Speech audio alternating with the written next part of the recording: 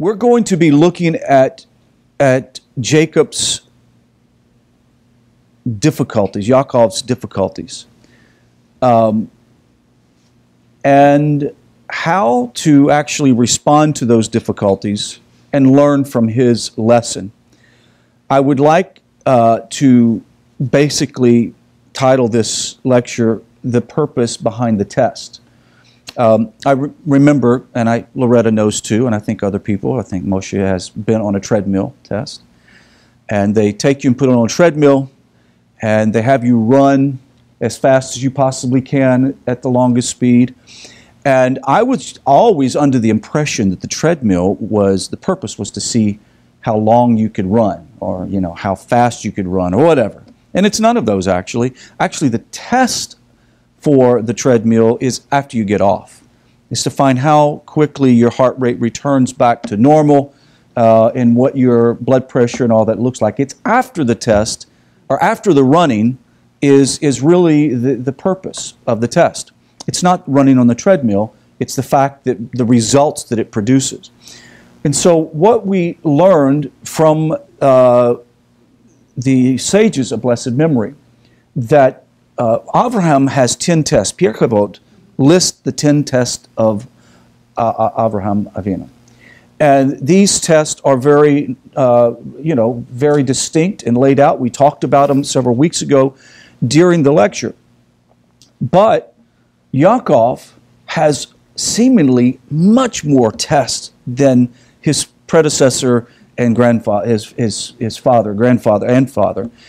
To say that, struggled with so many difficult things, yet maintained a level of dignity throughout his whole experience. We talked about this in the last class, how to deal with business when it gets brutal, and we learned that Yaakov had sort of a disposition toward bad things happening. He just knew how to focus.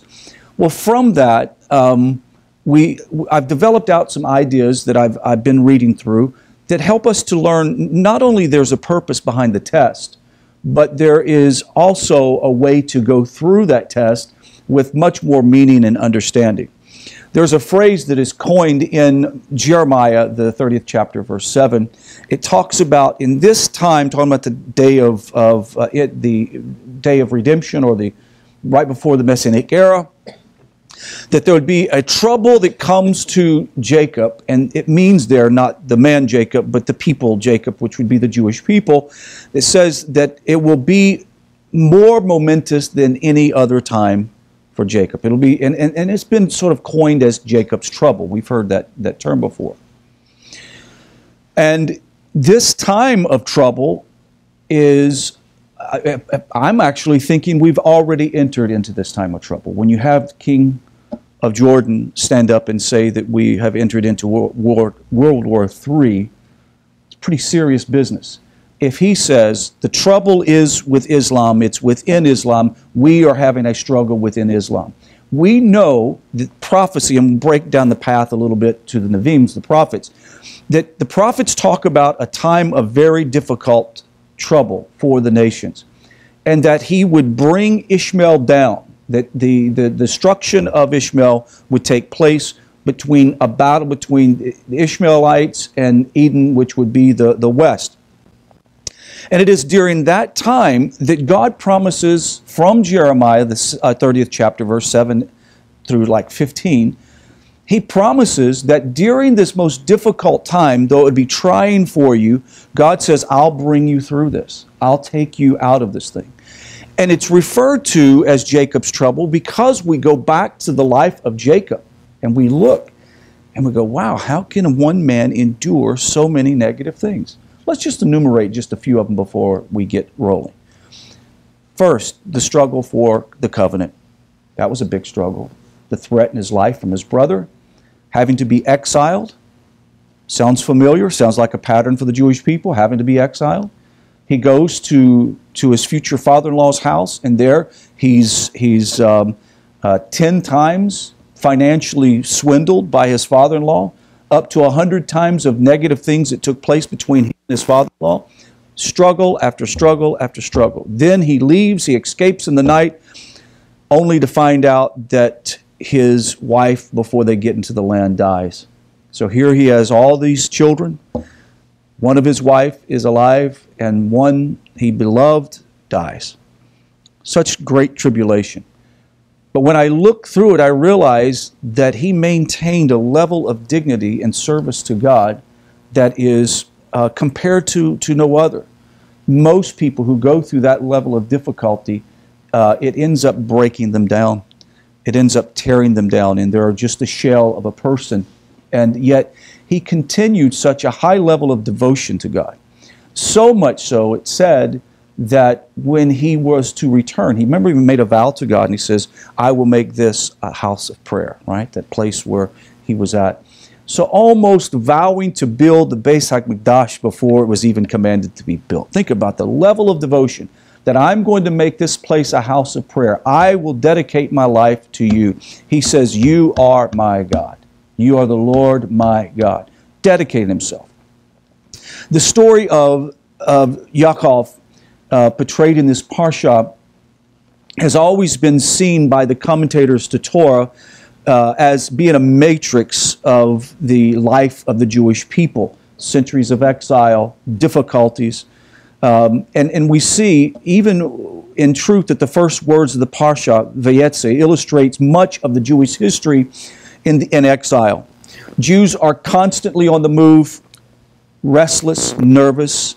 Even when Jews find themselves seemingly comfortably ensconced within a general society, they notoriously and easily find themselves in an upheaval and turned over upside down.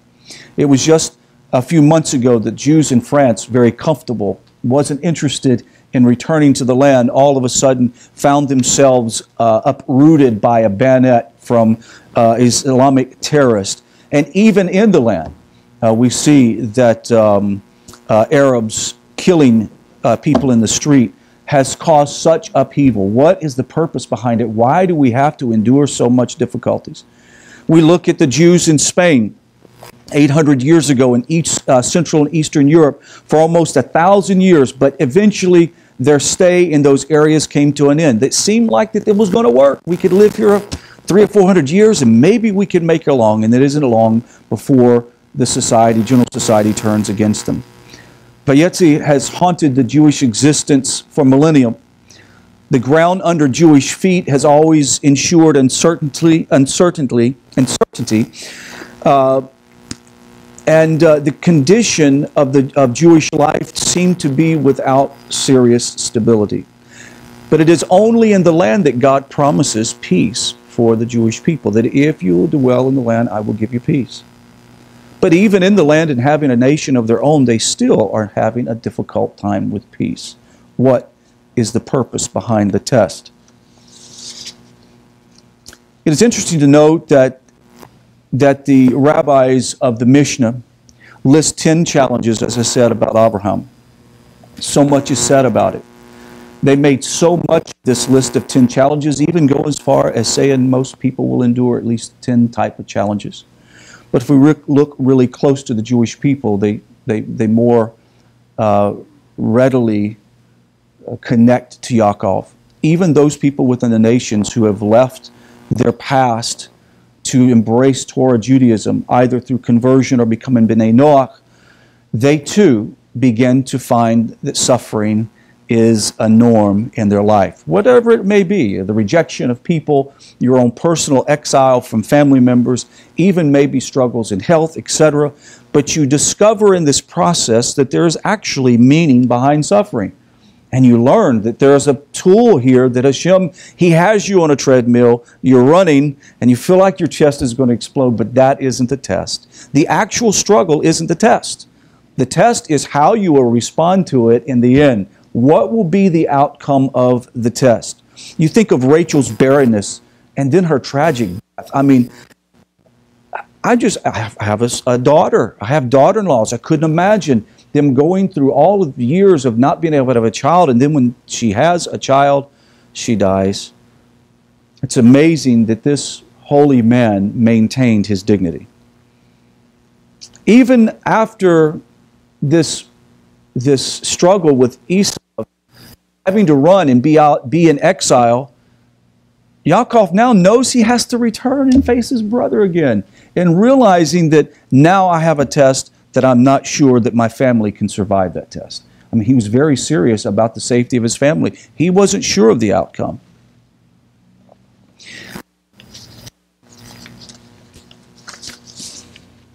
There are several explanations in the Jewish tradition for the purpose of suffering.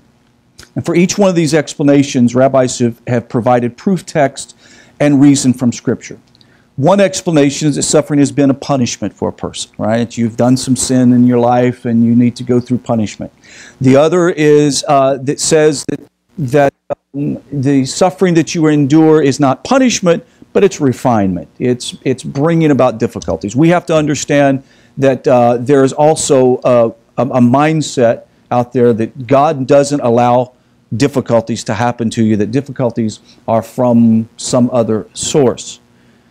But you and I both know that that's limiting the Creator, because Hashem is not, He is God. So that means that our suffering, if it has meaning, then we must trust that Hashem, who is all good, has a purpose behind our suffering and difficulties. There is a statement that comes from Pierre Cavot. I would like to read this. It says, "A true student of Torah carries on the study, and despite whatever sufferings or hardships they come into." Meaning that a person who focuses their life in service to Hashem is not set aside by their suffering. But at the same time, I am speaking these words. There are individuals that their difficulties of life, it is almost impossible to hold on to that level of focus. And so there has to be some type of advice that we get that will allow us to learn from the patriarchs. Here's another thing that says in Pierre Cavot 6:4. It says, "This is the way of Torah." When we talked about what is Torah, as a student of Torah carries out studies despite whatever sufferings and hardship come about. And then it says, "This is the way of Torah.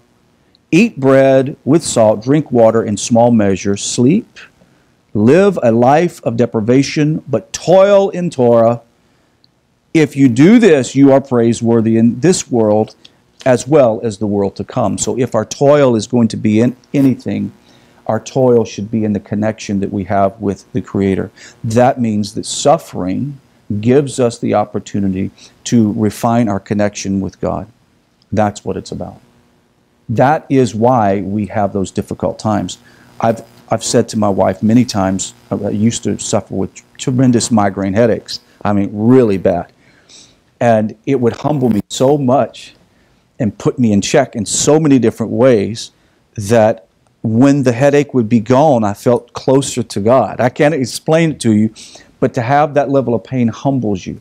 And whenever we go through difficult times, what we find in Yaakov is it had the effect of bringing him closer to Hashem. It is Yaakov that not only is able to figure out that the house of prayer, that he could actually at the highest level of meditation actually almost ascend up this spiritual ladder. He was capable of doing that, but not only that but he was capable upon returning back to the land to engage in that level of meditation, to wrestle with Esau's angel. Now think about this.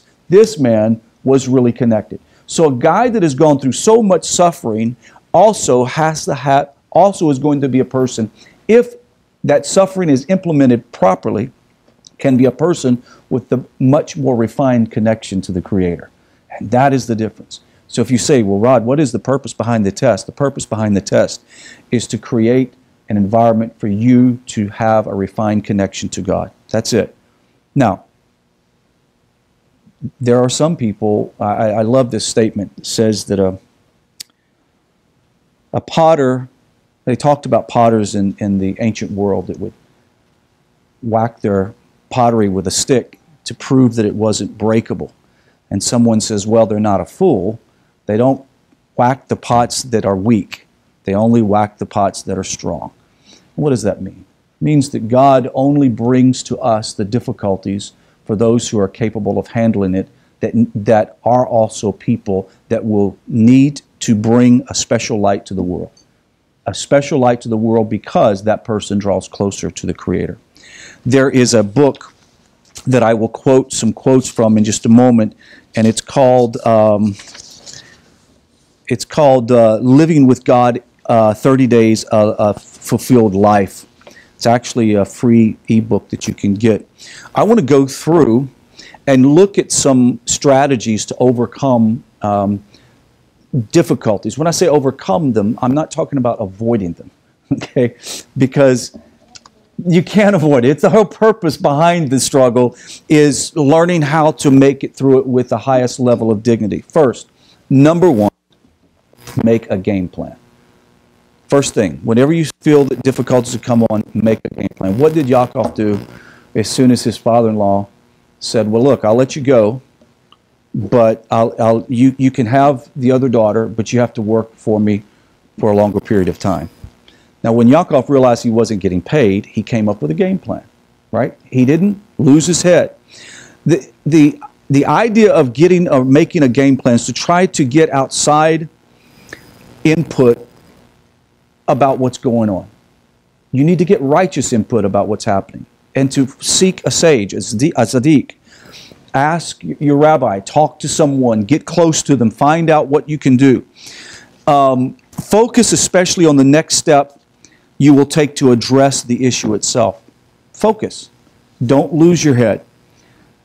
It is important that during this time of challenge that you have to maintain a level of optimism.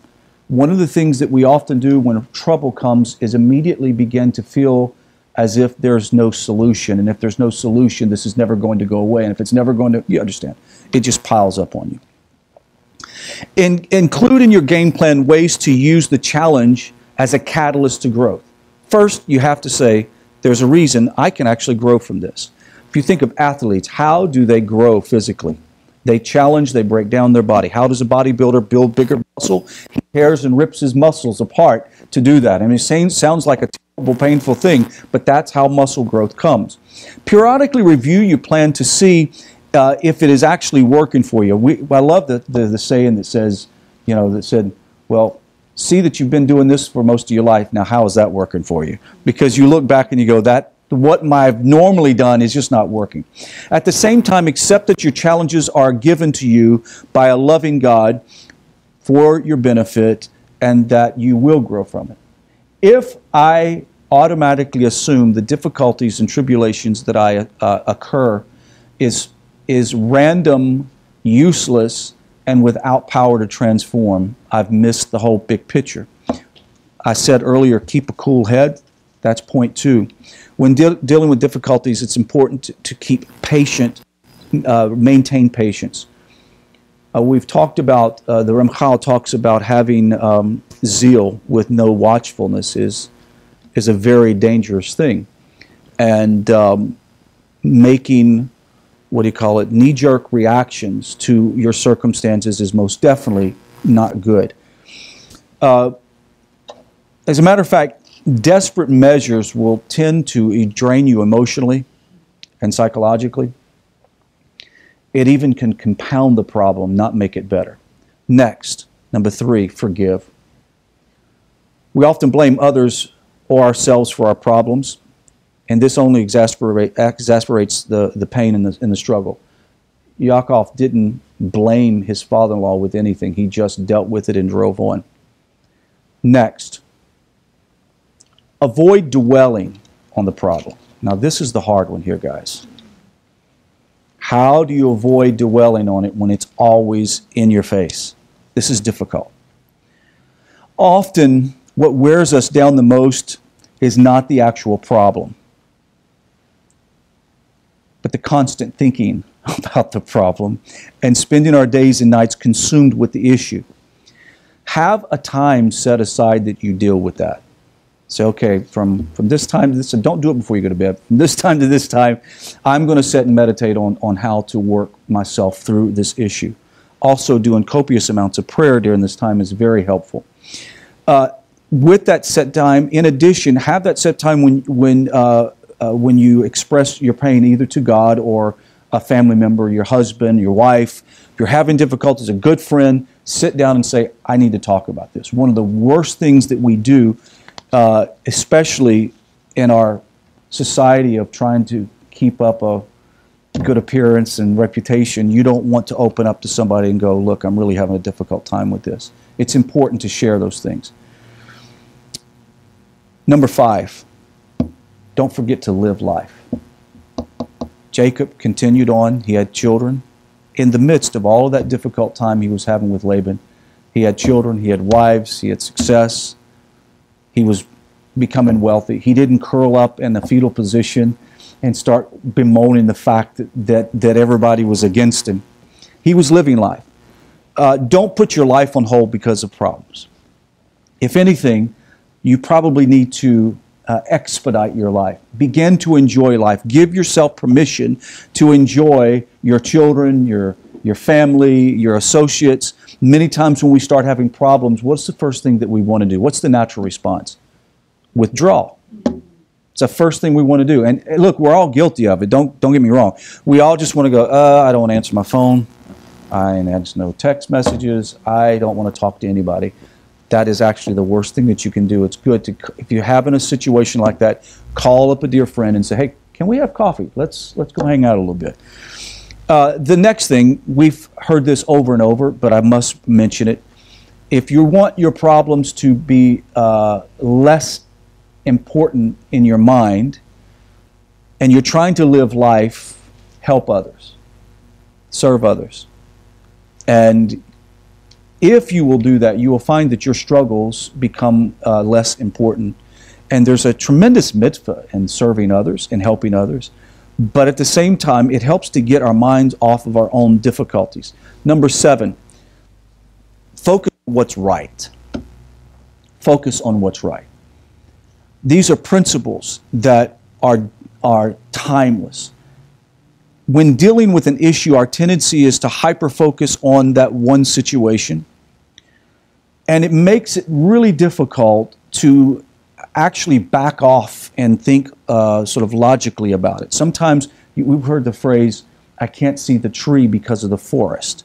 And it's so easy to get just blindsided by this incredible smoke screen that we get focused in on. And the way we sort of reframe things is begin to focus on what is right. Look at what things, half the time that we come to an issue, if you just think about for a moment, what is going on that's good? Right? What is good in my life right now? You realize all of a sudden that there are more good things than there are bad things. Right? It is just this one problem is like, I love this, the saying that says that a 3x5 card can block out the whole sun. And that's exactly what problems do. It's a matter of perspective. If I hold the 3x5 card right in front of my face, it will block out the sun. Same goes with our problems. Remove that blockage, begin to help others, and really appreciate the life that you have. Number 8, realize that everyone has difficulties. Everybody has difficulties. Everybody experiences death. Everybody argues with their spouse. Everybody, let's think of a few more things. Everybody has health problems. What else?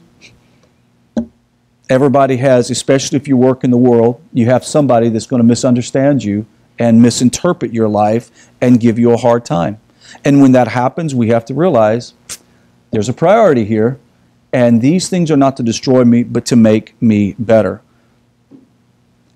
Often we compare ourselves, especially because of Facebook and social media, that everybody else's life is just peachy, right? Wow, they're doing so well. They're doing so good. You don't realize how miserable they are as well. And at the same time, we're fools if we think that everybody's not dealing with the same thing. And no matter how much money you have, you still have the same problems. If anything, it's worse, I think, when you have all the money in the world, because then you realize money can't solve your problems. That the only thing that can solve problems is what's between the ears, and some people, it takes a long time to figure that one out. Next, very important, number 9, take care of yourself. Take care of yourself. Don't overextend yourself. Many times we become consumed with our own difficulties that we neglect our health.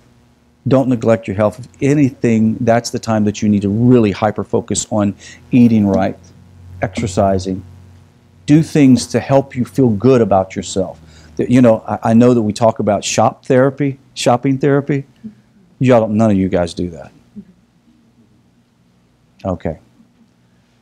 Anyway, shopping therapy. Sometimes when you're feeling a little blue, it's fun to go out and buy something, right? It's an emotional high. You're taking care of yourself. Now, you don't want to be irresponsible and go buy a $90,000 Mercedes unless you have that kind of money. But I'm talking about reasonable things. Take care of yourself. Set clear boundaries also. With other people in your life during this time, it's very important. For example, if you're not, if you are caring for a child, a spouse, or a parent who is in the hospital, decide how many days a week you can go. Now, my wife is one of these people that constantly wants to do things for people, and I appreciate that about her. But at the same time, there's a limit. You can only do so much, and so I have to be the one to go, it's actually all right. You don't really have to, like, every day, and she will check on them every day, send them email, making a phone call, and sometimes if you're not careful, you can overextend yourself. You have to keep things in balance. Last but not least is something like a previous suggestion was ask for help. First, obviously, our help should come from God. That nothing in the world can help us like the Creator of the universe. There's something powerful about hitbaradu, personal prayer, in which you unburden yourself and you express your frustrations. This is what's so great about Abba. He's our Father, right? He's not upset by you being upset. And it's all right to complain. It's all right to kvetch a little bit to the Creator and go, this doesn't seem right. You got to help me look through this. I have to understand it. You have to give me wisdom. It's nothing wrong with that. It's very important. And if you're feeling overwhelmed, especially since we're living in a very observant community, it's all right to lean on somebody else and ask them for help. Especially we have such great men and women of wisdom. It's very easy to do that. And I know that each one of you have at some level done that for each other. And it's a huge lift of a burden. There are, and I'm going to wrap up with this, there are purposes behind the test. And we understand the purpose is for personal refinement, even though we can't seem to find a good reason why it's there. Obviously, there are tests that some people endure because they're stupid. We're not talking about that. We're talking about tests that come upon people just because they're tests, right? Things that you didn't plan for that happens in your life. When that happens, immediately shift into the gear of what I call, the Jacob mentality and go, okay, I'm here. I'm in this situation. I'm in it for 20 years. So I'm going to have to deal with this. I'm going to come out better than what I went into this thing. And that's the whole purpose of the test. I might feel like my chest is going to explode on the treadmill, but the test is getting off the treadmill and finally sitting down to where my heart can go back to normal and to be told, things look good. Okay, you're doing well.